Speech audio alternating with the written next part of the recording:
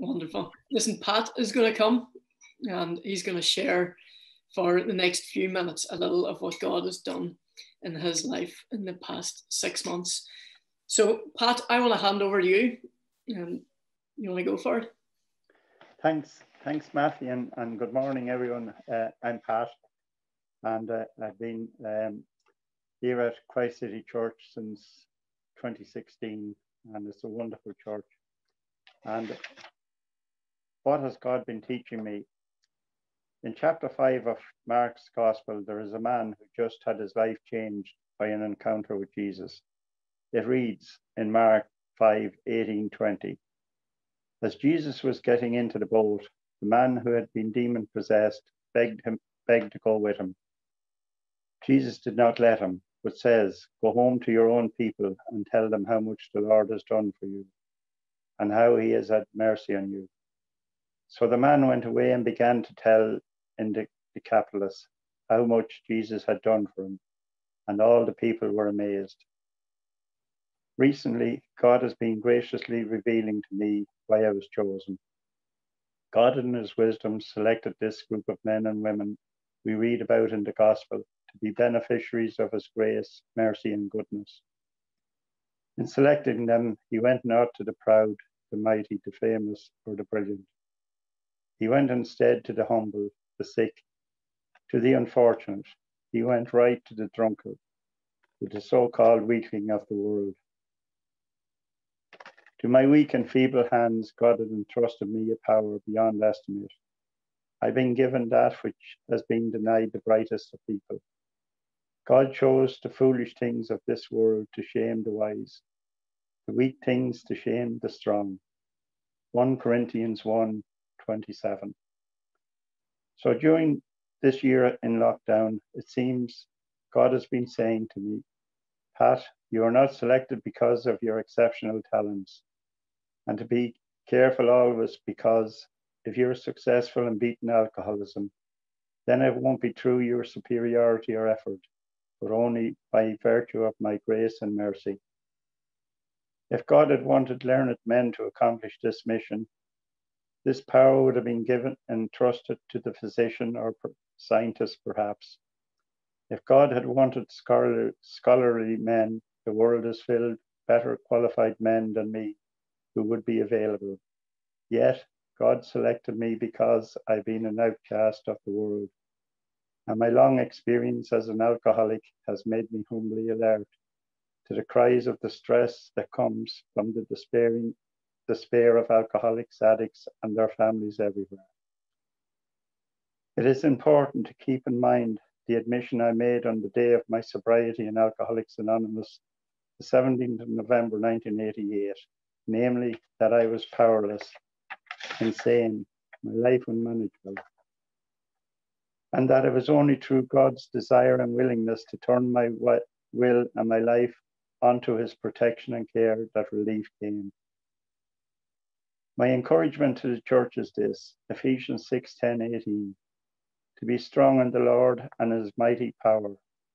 Put on the full armor of God. Go check it out, read Ephesians 6 and the word Paul had to encourage the church at Ephesus. I want my family at Christ City Church to be encouraged by the same words. And finally, how can the church pray for me? Ephesians 6:19-20. And pray for me that words may be given when I open my mouth to proclaim boldly the mystery of the good news of salvation, for which I am an ambassador in chains. And pray that in proclaiming it, I may speak boldly and courageously as I should. I have access to my people that others do not. When I meet alcoholic friends anywhere, I speak their language. I know their pain, suffering, and despair. When they say to me, "What would you know, Pat? You're clean, sober, clothed, and in your right mind," I can say to them, "I too once stumbled and staggered drunk in this world. Listen, my friend, let me tell you what God has done for me. And what the good Lord has done for me, he can do for you too." So pray for boldness that in proclaiming the gospel, that I may be a faithful ambassador and servant with whoever I'm with. Thank you, Heavenly Father. Thank you, Lord Jesus. Thank you, Holy Spirit. Thank you, Alcoholics Anonymous. Thank you, Christ City Church. In Jesus' name, amen. Thank you. Amen, Pat. Thank you so much. Wow. Pat, I want to pray for you, and then we're going to go over to our reading.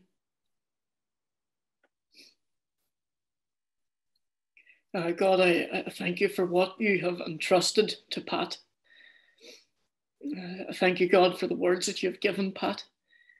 And I thank you, God, that you chose the foolish to shame the wise, that you chose the weak to shame the strong.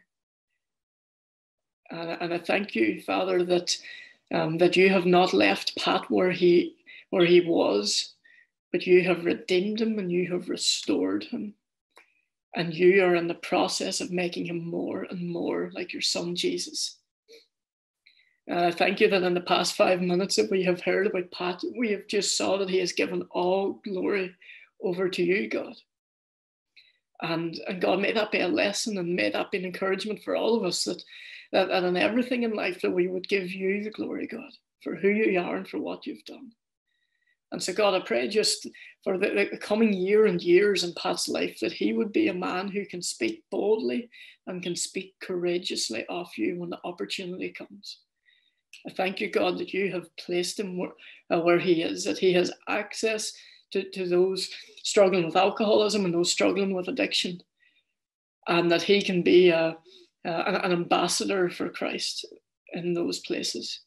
And so, God, I pray that we as a church family will be fit to support, to encourage, and to build Pat up in his endeavours in seeing your name magnified here in Ireland. In your name, amen. Amen. I want to hand over to Kieran. He's going to do our reading now. Okay, so I'll read from Galatians 6, 1-10. Brothers, if anyone is caught in any transgression, you who are spiritual should restore him in a spirit of gentleness. Keep watch on yourself, lest you too be tempted. Bear one another's burdens, and so fulfill the law of Christ. For if anyone thinks he is something when he is nothing, he deceives himself. But let each one test his own work, and then his reason to boast will be in himself alone, and not in his neighbor. For each will have to bear his own load. One who is taught the word must share all good things with the one who teaches. Do not be deceived. God is not mocked, for whatever one sows, that will he also reap. For the one who sows to his own flesh will from the flesh reap corruption, but the one who sows to the Spirit will from the Spirit reap eternal life. And let us not grow weary of doing good, for in due season we will reap, and if we do not give up. So then, as we have opportunity, let us do good to everyone, and especially to those who are of the household of faith. And I'll just pray for Joan before I hand over. Heavenly Father, we thank you for what we heard last night from Joan. We thank you for Joan, and we pray that you'd speak through her again this morning and empower her words, and pray that as we listen, we would be challenged and encouraged. And we pray this in Jesus' name. Amen. Hi, morning everybody. It's great to see you. I didn't take part in the Malteser challenge because I was scared that if I tried to put my head back that far, I would do myself an injury and then not be able to talk. But great to see it. So last night we thought about why we care, and this morning we're going to think about how we care. And I want to start by just showing you a little video of an elephant. Okay? So watch carefully and enjoy. Here we go.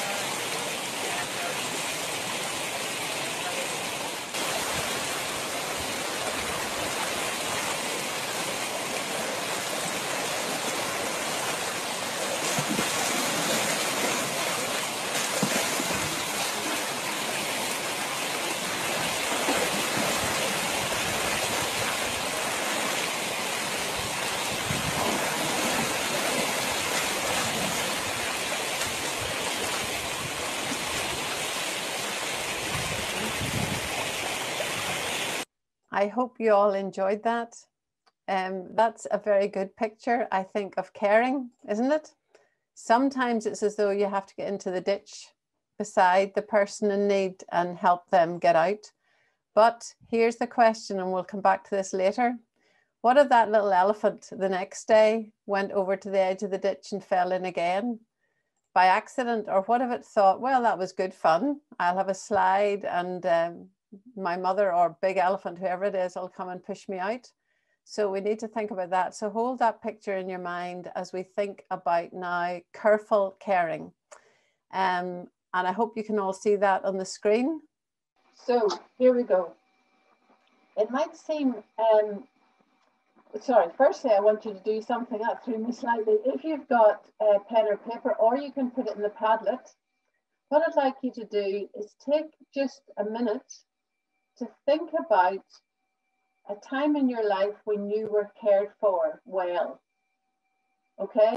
Positive experience of being cared for. It could be from one person, could be from a small group, it could be from church in general. And I want you to try and write down, what was it about that caring that made it really helpful? What was it about that was said or done that was helpful, and also that was helpful in helping you in your relationship with God? Okay? So if you can just take a minute to write down some of those things. Because sometimes we fail to learn our own experience. Because if we received good care from somebody else, then it's good to think about that and think then about putting that into practice.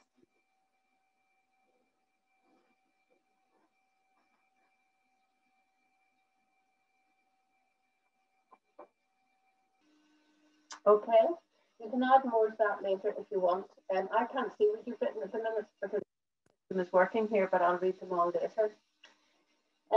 It may seem odd now that in terms of careful caring that I'm going to talk about some of the dangers in caring or things that we need to be aware of.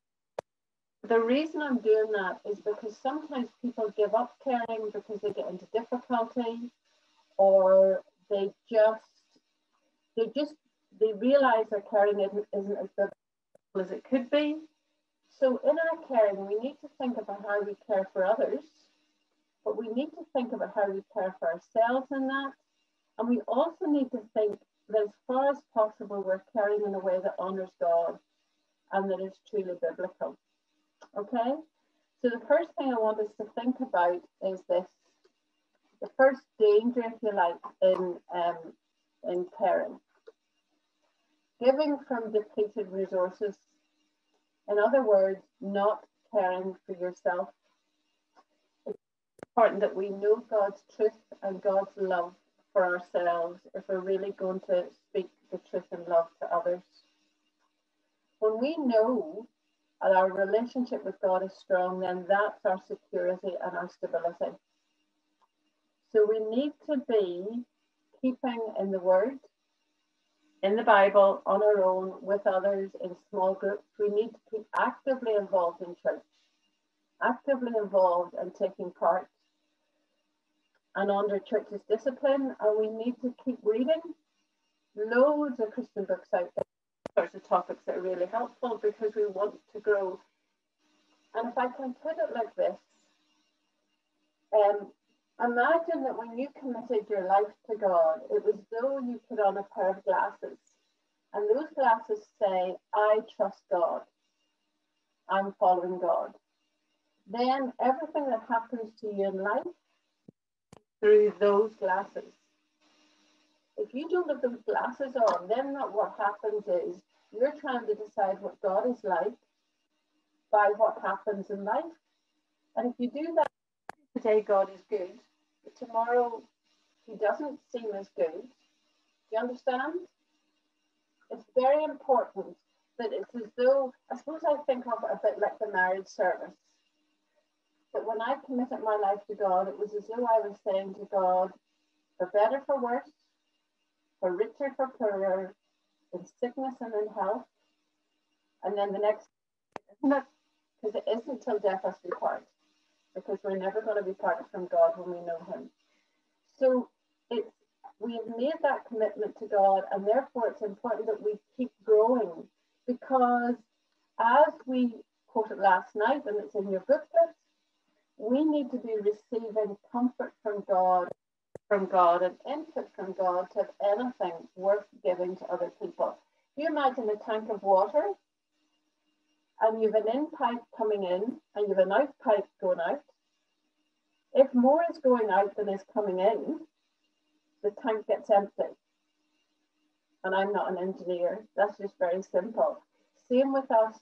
The only thing we've got to give out to other people is what we're receiving from God.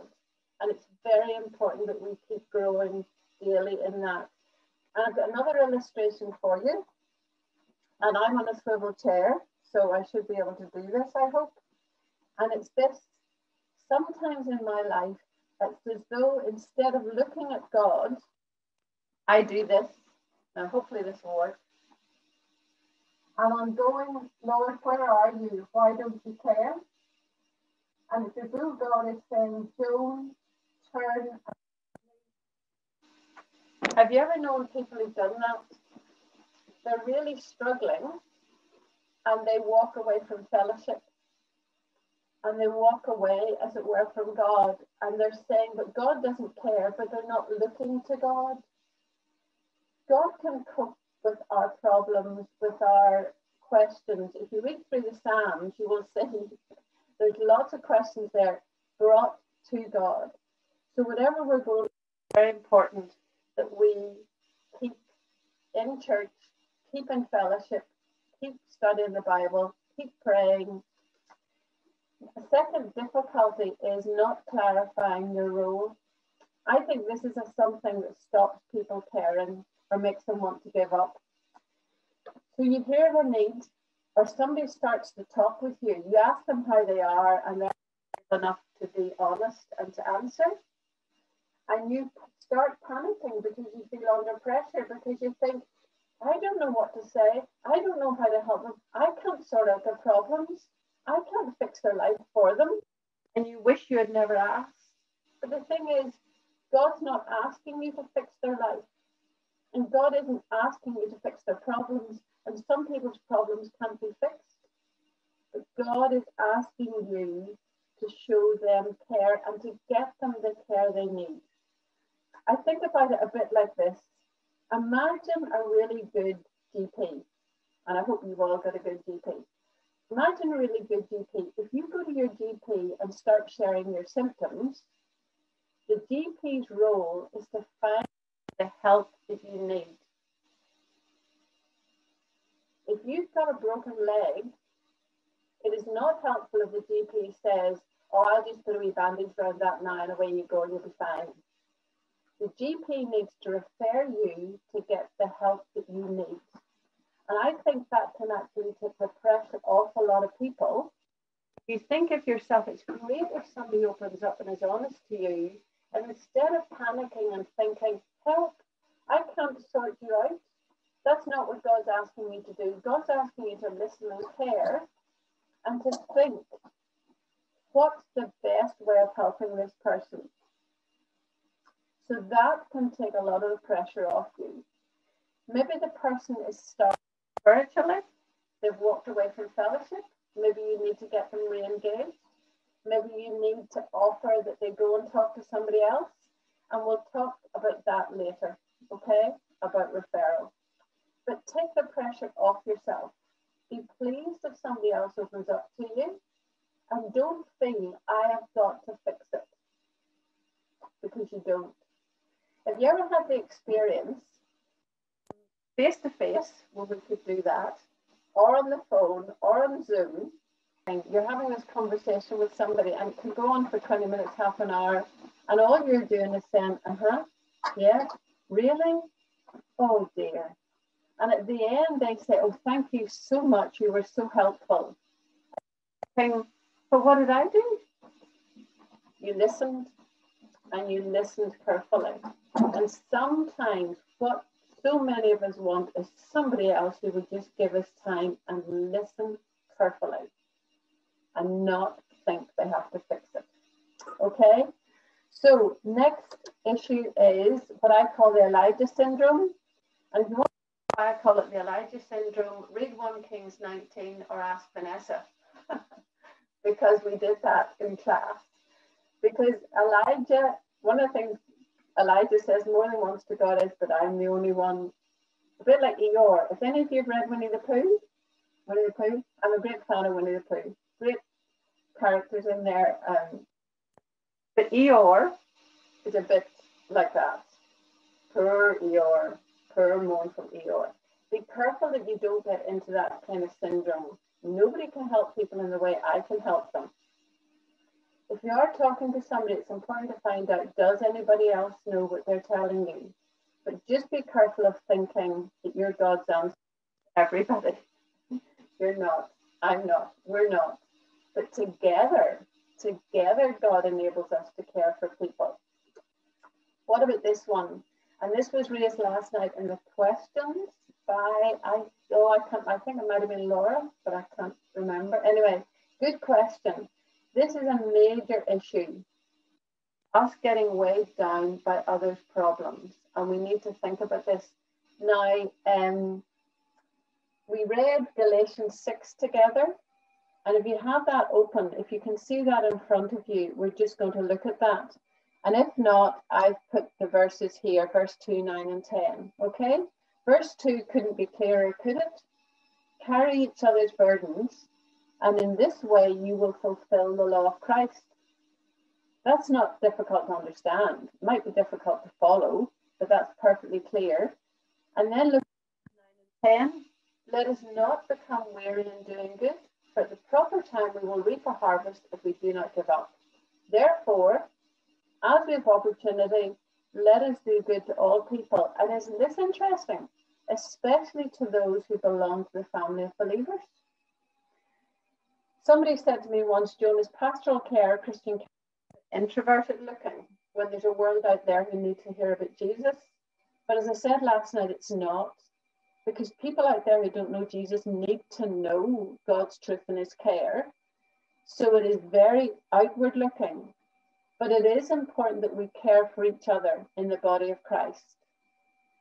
But those of you who read carefully, if you look at Galatians 6, look at verse 5.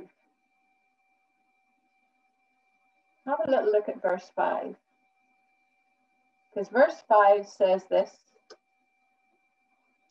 for each one should carry their own load. So what does that mean? Does the Bible contradict itself? No, it doesn't. It doesn't ever. If I can put it like this, and this is why it's very important, we are responsible to God for our behavior and our life. So I am not responsible for what you do, but I am responsible to care for you. Somebody put it like this once to me, it's almost as though we've each got our own backpack, but sometimes somebody's got a heavy suitcase that we need to carry. If I can give you a really extreme example, and I'm sorry if this is painful or relevant for any of you, but it was something that did happen to me once. That's you're helping somebody who's in deep depression, and you're doing all that you can to help them, and their own life. How do you live with that? You come back to Galatians 6. You do what you can to carry somebody else's burdens, but you are not answerable to God for what they do. You need to think about that, and if you have questions about that, come back to me later. It's a very difficult issue. The thing that has stopped some people caring, because they get too wrapped up in other people's problems, and they it's almost like taking over the other person's life. It sounds hard to say this, but you need to really care, and you need to keep some distance. That's the biblical way. And Galatians 6 matters. And if you look at Galatians 6, look at verse 7 and 8. Do not be deceived. God cannot be mocked. A man reaps what he sows. The one who sows to please his sinful nature, from that nature will reap destruction. The one who sows to please the Spirit from the Spirit will reap eternal life. Think back to the little video at the beginning, the elephant. Baby elephant kept going back and deliberately or falling into that ditch. The most helpful thing would be for the parent of that elephant or one of the other elephants to have a good chat. Sorry, I know I'm going beyond now chatting, but you know what I mean? To chat to that baby elephant about the foolishness of the behaviour. Are you with me? Think that through. That sometimes caring for people doesn't mean keeping, pushing, pulling them out of the ditch. But that's not a decision to make lightly, and it's not one I think you should make on your own. Okay, what about this one then? Being pragmatic rather than theological. This comes back to a relevant question that Katie asked last night about truth and love. Being pragmatic means saying something that somebody will like. And it might actually help them for that day. It might actually make them feel better, but it's not what God is saying. Theology means knowledge of God. Isn't that what we all want? We all want theology. So we need to be theological in how we help people. We need to always honor God, because it will only help people long term. And in the society that we're living in at the minute, it is difficult. But the best way that we can help people is by being enthusiastic about God's truth and what He has said. So being pragmatic only. It's interesting, isn't it? This is one of the most well-known verses, 2 verses in Scripture about the Bible. Sometimes, and sometimes people in IBI, other staff say it to me just to tease me, but they'll say things to me like, Joan, well, isn't Pastor okay? I'm just all warm and fuzzy. Just send if you're there, it's all fine. Just do what you like and I'll care for you. These verses of what God says about Scripture and what it's for is useful for teaching, rebuking, correcting, and training in righteousness, so the servant of God may be thoroughly equipped for every good work. Now, we are responsible that we do that graciously. Okay? But we need to be very aware that to truly care for people, we need to really speak the truth. And I'm going to read a little bit to you now from a book. It says this, and it's talking about truly caring in your friendships. If true intimacy is to develop, we must be willing to be honest with our friends, not only about our own feelings, but also, when appropriate, about theirs. Very often it is love for myself and a fear of being badly received, rather than a love for my friend, that holds me back from speaking an uncomfortable truth to them. But if I only praise them and never point out, I'm certainly not helping them. Now, don't you all wish that you had a book like that said wisdom like that so that you could read? You see? I hadn't read that book before this morning. That book arrived in your care pack, and it has such wisdom in it that please, you all have it, and that's actually on page 58, but please don't go and read it now. Keep it for later. Thank you, Greg. Yeah, I can imagine you all now sitting reading the whole book. Well, that would probably be very helpful, but you can do that later, okay? So, think we really care for people. Here's a strange thing. Whenever God speaks to me and points out things in my life that are wrong, if He does it through a sermon in church, or if He does it when I'm reading the Bible on my own, it might be hard, but I can kind of cope. You see, when He dares to do it by another Christian, why is that so hard? Why do I find it hard when He does it from my nearest and dearest and my best friends? That's worth thinking about. We say that we want to grow. We say that we're not perfect. And yet if somebody else dares to point that out to us, the shields can go up and we can get defensive. So think about that. What about this one? Sexual vulnerability. And this verse is very important.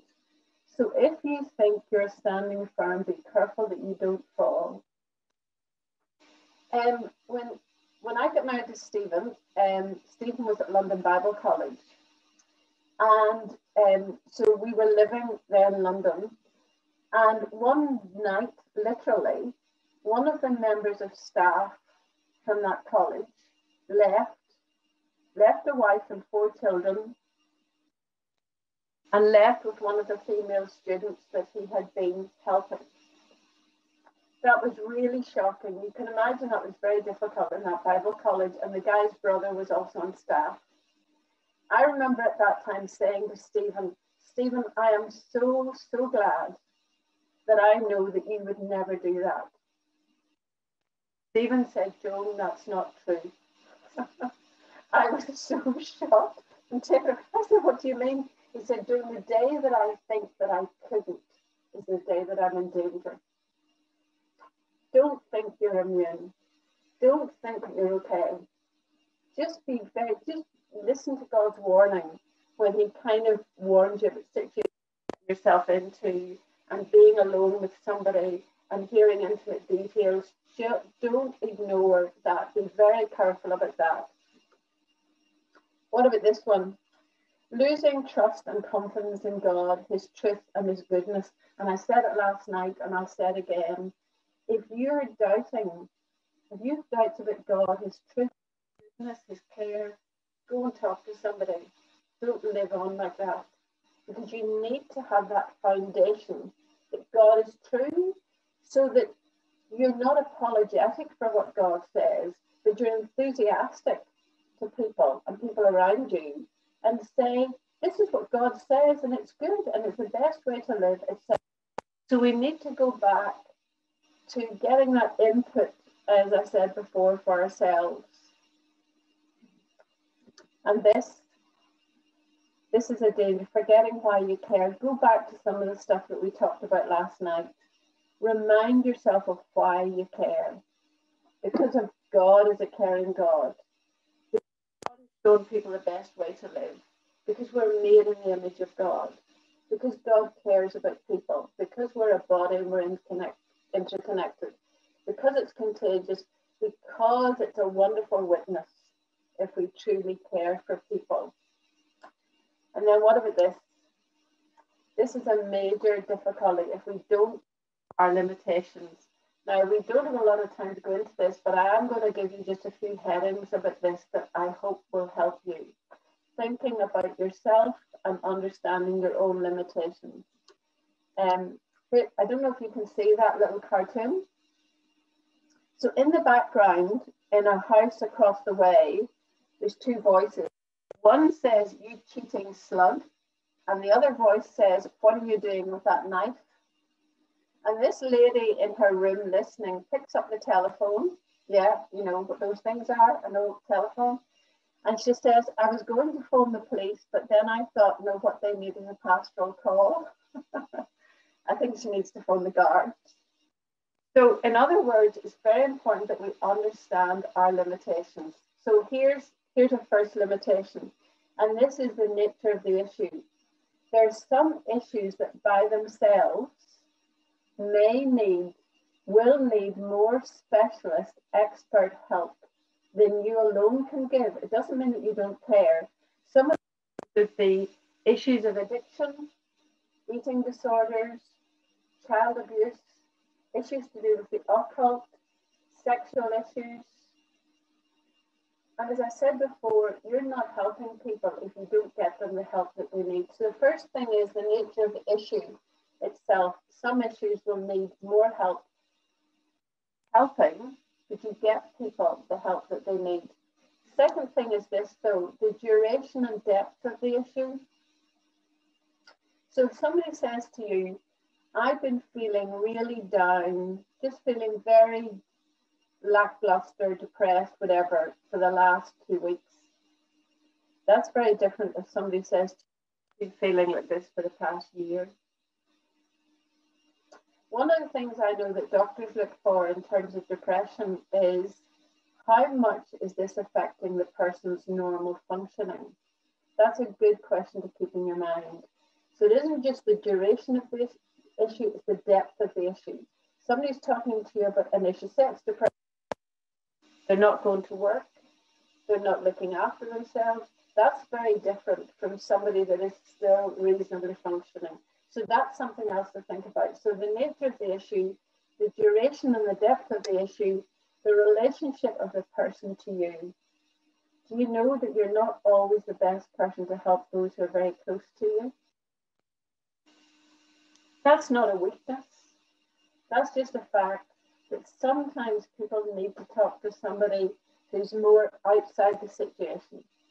It's why some people, even though they've got somebody within their church who can give really in-depth pastoral counselling, go and talk to a Christian counsellor, respect and trust, because they need to talk to somebody outside the situation.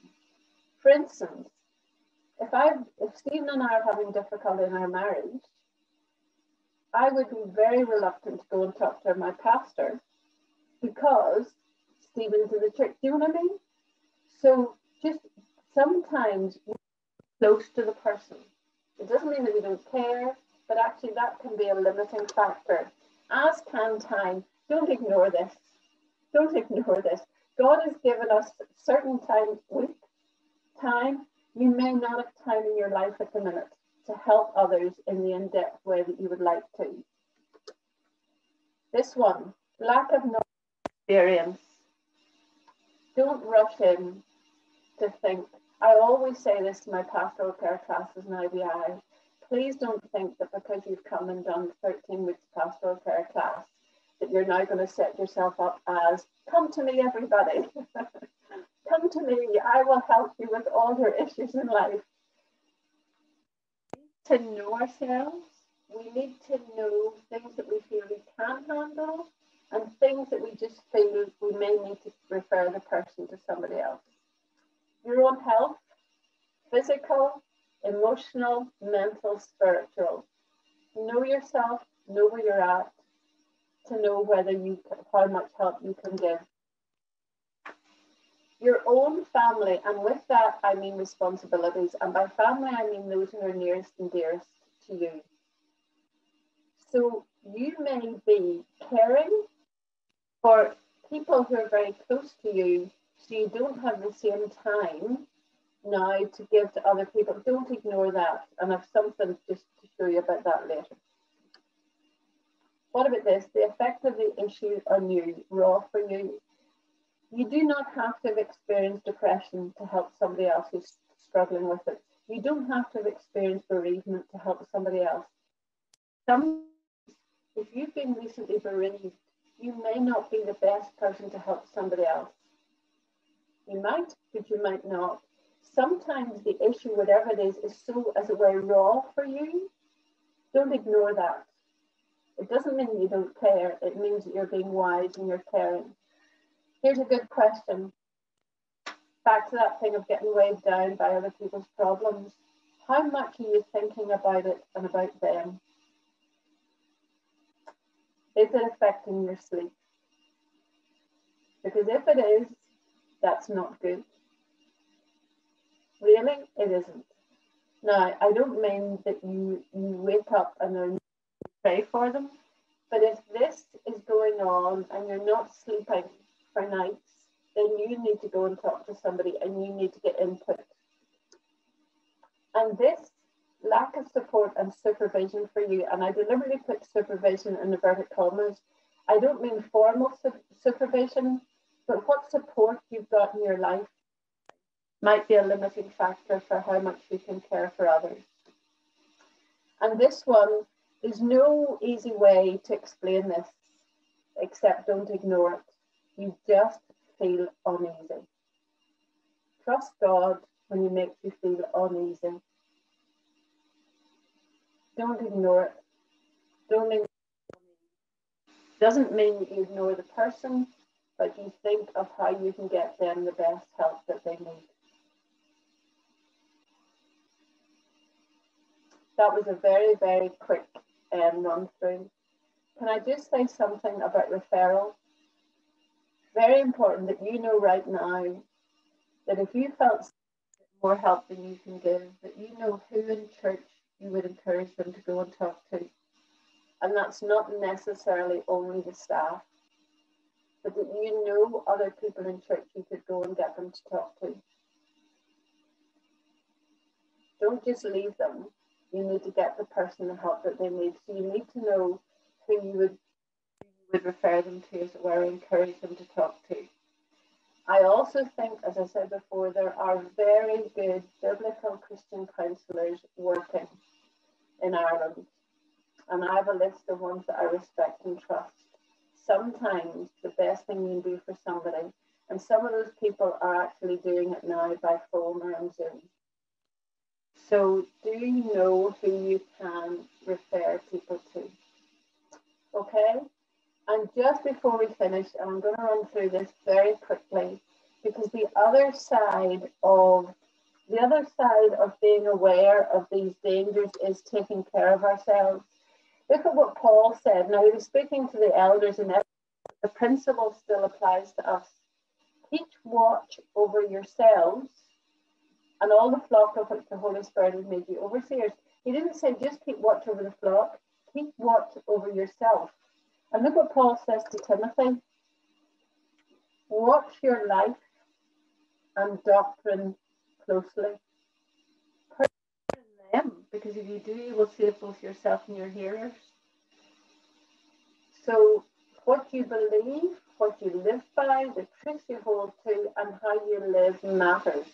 And I am going to rattle through these things now, okay? You can come back to me later then about them. Know God's love and truth for yourself. As I said earlier, keep involved in church and fellowship. Accept care from others. Don't become like some sort of super carer. You need care from other people. Now, you're going to think, oh, Joan, this is so basic.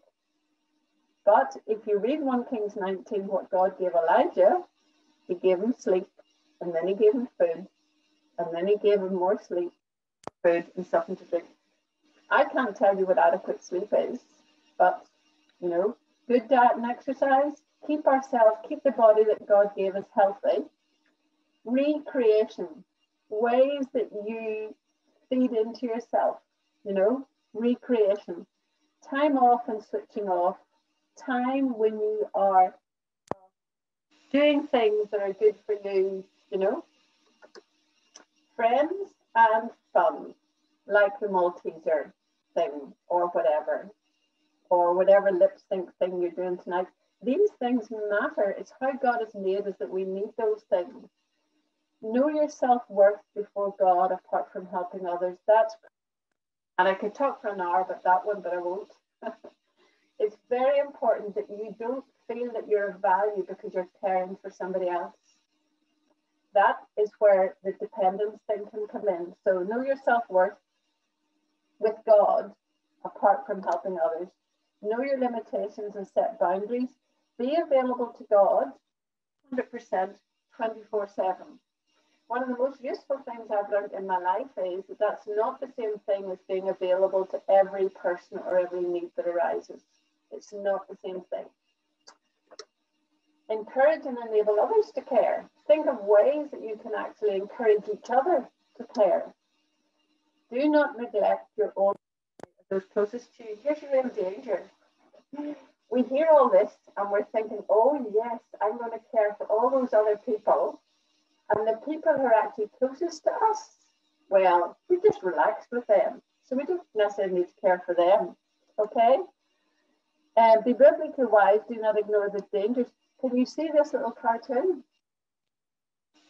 There's a guy in a bed, patient, and the woman is saying, I presume it's to the nurse or somebody, John says you've all been compassionate and caring. Would you please stop or he'll expect that at home? So just be careful. You don't ignore actually the people who are closest to you and you're doing your caring, as it were, you know, out there. Yeah. Last word. Remind yourself why you care. You care because God loves you and you love God and you're walking in his truth. Love the Lord your God with all your heart, soul, mind, and strength. And on the basis of that, love your neighbour as yourself. Can I ask you to do something? I was going to get you to do this in breakout rooms, but time is gone. Can I ask you to do something again just for 1 minute? I want you to look back, if you've taken notes, look back at some of those dangers and just ask God to point out to you which of those you feel most prone to. Okay? And then you may want to go and talk to somebody about it.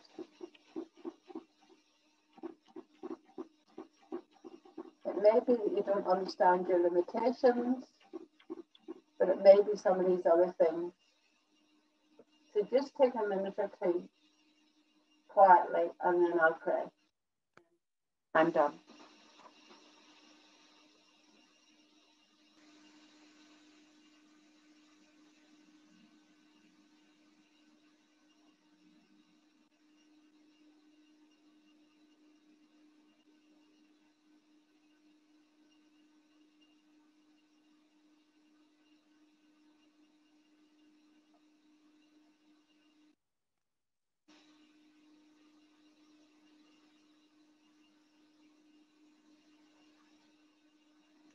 Let's pray. Father, thank you that you have redeemed us, you have brought us into your family. Father, thank you that you've made each one of us as unique people you want to use. Father, just do pray that you would help each of us to know you deeply, to know ourselves, and to know how it is you want us to care for others. Father, help us to keep caring, but help us to do it wisely, biblically, in a way that honours you. So, Father, we just do commit our thinking through these things to you now, in Jesus' name. Amen. And please do read what's on the tablet. I've just seen it, and wonderful stuff there. So do read that and do add into that if you want. Thank you. Thank you, Joan. What a trove of wisdom. That's wonderful. I want to pass you over to Chloe now, and she has got something for each of us before we finish off this session. Correct. Thank you. Great. So, as you know, everyone hopefully donated money, and that included the care package. So I have four great charities that we get to vote on in a few minutes of which one we'd like the weekend money to go towards. Each charity is going to get money, but just what the money is going to go towards. So the first one I have is Lighthouse, and a lot of you may know about the Lighthouse, as a few people volunteer, and our very own Anto and Leanne work with Lighthouse. And they tell me since COVID, Lighthouse has adapted and has switched from a drop-in service to takeaway meals. And since March, Lighthouse has distributed 60,000 meal packs, which is amazing. And even with all the restrictions, they've told it's been amazing to see God working. So that's just unbelievable. My second charity I have chosen is Coldvember. So this is led by the student kind of gang in church, involving like Andrew and Stephen Tutty and Isaac. And now many of you may have heard of Movember, but unfortunately this gang can't grow mustaches, so they've done Coldvember instead. So that is, they're doing is taking the plunge into the Irish Sea every day in November, and they're raising money for Tig Lynn, who work throughout Ireland helping people with addiction and homelessness. Now Steve is our pro sea swimmer. He's been swimming like for 2 months or something, and he said he joined them the other day and they all squealed. So yeah, it's probably a sight to see anyway. And I know this year is different, but usually I think they meet down in Sea Point kind of area, which unfortunately is not within my 5K. So maybe another year I'll join, but probably not. then I have another charity called Alone. And it's a great Irish charity as well. They provide housing, support, befriending to hundreds of older people every week who are homeless or socially isolated and living in deprivation or in a crisis. So I think that more than ever is such a key charity as well. And then my fourth charity, which is one that's very dear to all of our hearts, and it's very hard to ignore and not to deal with, and that is the crime against fashion. That is Steve's fingerless gloves that attacks our eyes every week. So now we have, we need to get him some full-size gloves, I think. So now we get to vote. And how does that? We get a poll now in a second, and you get to vote on which one you think the weekend money should go towards. Is it Lighthouse? Is it Tiglin via Cold November and support those ones? Those guys, yeah, jumping in the sea every day and squealing, apparently. Or will it be Alone? And each one will get money as well. So it's not just, I've told you about these nice charities and now no one's getting money. So which one will it be? Steve's, Leanne says he has full-size gloves. These ones are just for typing. It's still not okay. And it's still not excusable to wear fingerless gloves in public. Do it on your own. Oh, thank you guys. Don't be Nevada. I don't know how the poll, it's ended. So we have the Lighthouse. Congrats. Yeah. And you can still support all the other charities as well. And yeah, but brilliant. Lighthouse is getting the weekend away money. Woohoo. Cool. I'll pass back over to Maffy now and mute myself. I think that was everyone I had to slag off anyway that I had on my paper, so done. That's wonderful, Chloe. Well done. Thank you very much. It is fantastic that Chloe can get away with that. And so that's why we don't have a staff member that does that poll. So well done, Chloe. Appreciate that. And we know Steve appreciates it as well. Guys, that is the end of our session. I apologize if we ran slightly over, but hopefully you're okay with that. If you take a look on the screen, we can see the next sessions. There's actually a 1 o'clock lunch. It's not 12. I made a mistake there, my bad. There's a 12 o'clock lunch. So I don't know, I'd encourage you, maybe grab a cup of tea and a little 11 o'clock snack now. But then at 1 o'clock, jump on Zoom and there'll be a few of us on there to have a Zoom lunch. Look at that, it's been updated and live. That's incredible.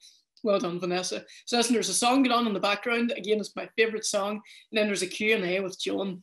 So feel free to hang around and throw a ton of difficult questions at her. This is one of my favorite parts of being at IBI, is you can literally ask Joan anything and then sit back and watch her respond. And so again, make use of the Padlet, make use of the photo challenge. That's going to be part of our icebreaker on Sunday. So let's see who's going to win. And then simply think how you can bless your body this weekend. So you can see the next sessions and we look forward to seeing you the rest of the weekend. Take care, guys. Have fun and see you soon.